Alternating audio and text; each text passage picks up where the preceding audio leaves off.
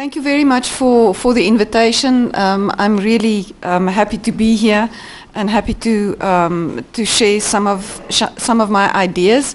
I don't know if they are revolutionary in any way. I don't think so. I think these ideas have circulated for a while. My own background is I was trained as a language teacher, and like all of us, reality really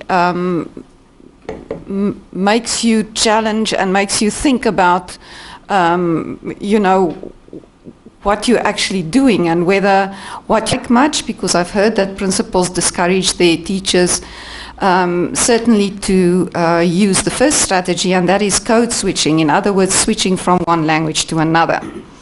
Now, this is a controversial issue. However, I think that we can use code switching responsibly. We mustn't think of using code switching in the classroom like we do when we talk to one another. We have to think and plan very carefully how we use more than one language in the classroom. So we have to think in terms of strengthening terminology. I'm not talking about English language teaching here. I'm talking about teaching geography, mathematics, social studies, etc., through the medium of English. So we have to think very carefully when we plan which terms we're going to use in both languages. Or we have to think very carefully in terms of whether we want to start out in one language and then do a chunk in English and then end again in a home language. Or the other way around, start in English, do some explanation in a home language, and then get back to English.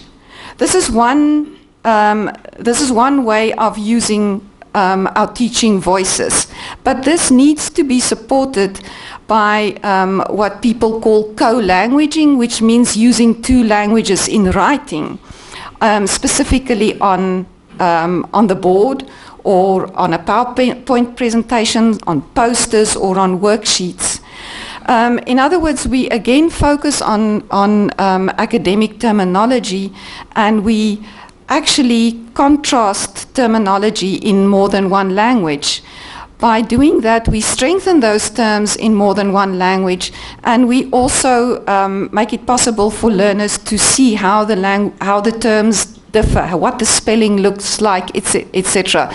Specifically, if you think of Afrikaans and English, where sometimes the words might look very similar.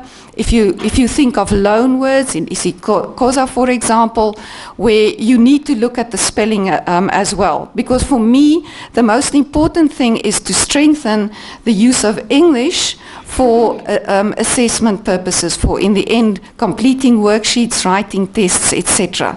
It's not so important for me if I think of the English curriculum that learners are able to write a diary entry or things like that. For me, it's important that they are able to manage their academic subjects in English, and specifically in reading and writing.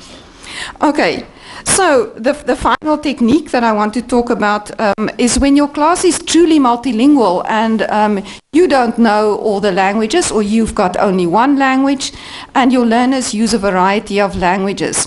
And for me, it's so we all know that home languages or community languages offer the best possibilities for learning.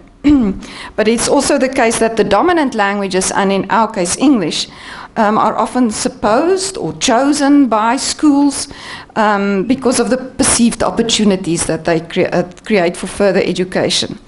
And the challenge for me is to convince people that there are responsible ways to use more than one language in the classroom, so that learners build understanding in whatever language and then build proficiency in the use of English for assessment purposes. Thank you.